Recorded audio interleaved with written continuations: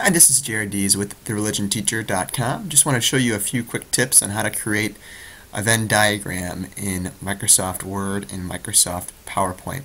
So here we have Microsoft Word open, and I'm going to change the layout to landscape to give it a little bit more room, make the page turn sideways. There's a couple of different ways to create the two Venn diagram, which is two circles that are intersecting. You can either create a shape, a simple circle, or in Microsoft 2007, 2010, and greater, you can create a Venn diagram using what they provided. So here you have some choices for smart graphics. We're going to click on relationship.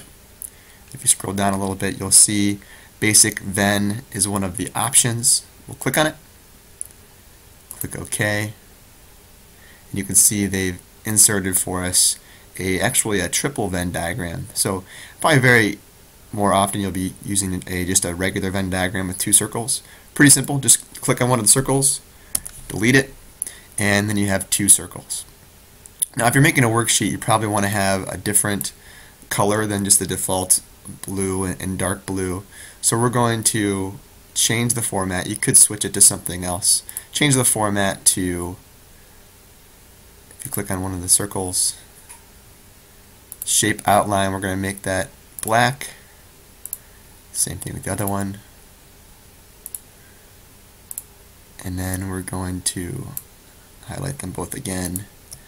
And for fill, have no fill.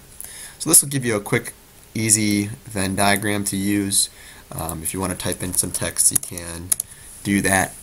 Same thing goes for Microsoft PowerPoint.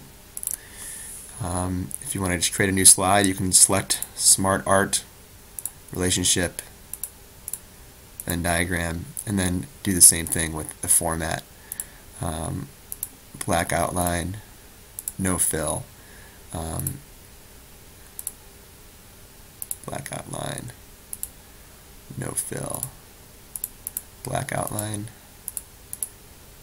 no fill. So let's give you a chance to have some very simple Venn diagram.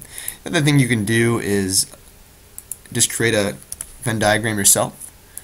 Just insert shapes, circles,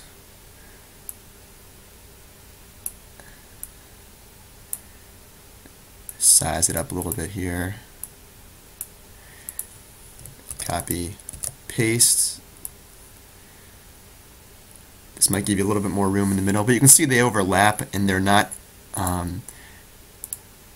you can't see through them. So we're going to again change the shape fill to no fill. That makes it transparent. You can see through it, and it gives you a chance to see the other line intersecting there. So very simple way to create a couple Venn diagrams, whether it's a regular Venn diagram or a triple Venn diagram using Microsoft Office.